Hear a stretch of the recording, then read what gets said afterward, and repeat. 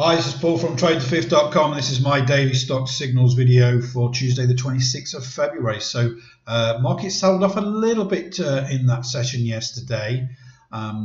We had a really great start and then we had some sell-off, which caused a great pullback. So what I've done today is I've gone to our stock signals membership area where we get potential long and short fifth wave trades to our membership. So the date here, 26, click on the image, download the spreadsheet, which looks something like this today. Now look at all of these potential fifth wave moves on the 60-minute time frame here. After that pullback yesterday, there could be some good potential longs here if we get some support. So I've chosen just one of these off this list to go through and set up for a potential fifth wave move. So I've chosen MRC on the 60-minute time frame. Let's go through this. Let me just move these subcharts down a little bit.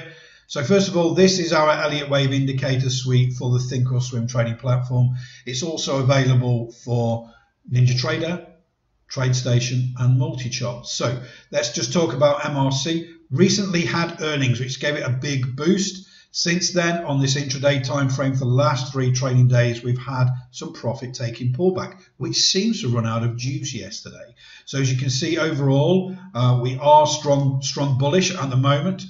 So our stock signals membership filters have picked this up because on this wave 4 pullback, the behavior that we measure, the 535 has pulled back between 90 and 140%. The stochastic, which is the middle subchart, has had a false breakout bar on the top, denoting a really strong bullish trend. And then this wave 4 pullback has pulled back and crossed over in the oversold zone. Our multiple time frame dot cloud here shows really strong bullish trend on all time frames all the way up to the weekly, and then you can see this pullback denoted in the cyan and red and cyan clouds, dot clouds here on this 60-minute and the 2-hourly time frame with this second row of dots. So we've had a great normal wave 4 pullback. And then secondly, we look at the chart here, we can see the wave 4 pullback has found initial support in our green probability zones. So these are our 3 pullback zones, if you like. The green zone represents an 85% probability that we're going to go on and make a new fifth wave high into our automated target zones here. Top end of there is about 1940. So all in all, that signals membership gets those initial signals, if you like, and then we've just got to set them up. I'm using our Elliott Wave indicator suite from TradeTheFifth.com, as I mentioned. So this becomes a lot more easier now. It's more about the entry strategy more than anything. So we've got a great wave 4 pullback. We seem to have found that low yesterday and started to move away despite the negativity in the market. So we need to be reasonably conservative with this, but we've got a good chance we're going to get a probability of getting that new fifth wave high.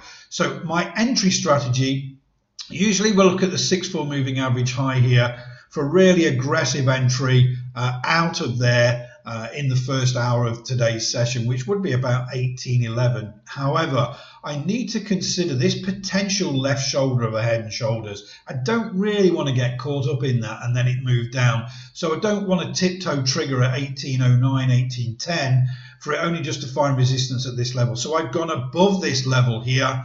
This is reasonably cheap stocks. You don't need to go that far above. So 1834 is my entry long. So nice and conservative, making sure we're moving away from these lows, but also it's above yesterday's high as well. Stop loss 1768, and our automated target zone, the top end of there is 1940. That gives us a risk to reward of 1 to 1.6, which is my minimum risk reward for this type of trade. So even with being very, very conservative on our entry strategy here, we've got a good risk reward. It's got to beat yesterday's high. It's got to beat this resistance level on the left here. So it's got to do some work. And if it manages to get that work done through 1834, we've got a good long fifth wave move on MRC on the 6-minute time frame. Okay, so very, very simple to set up. Signals came from our stock signals membership, and I've used our Elliott Wave indicator suite for Think or Swim to actually set this trade up and put a sensible entry strategy together. So that's it for today. Have a great trading day, and I'll speak to you all tomorrow.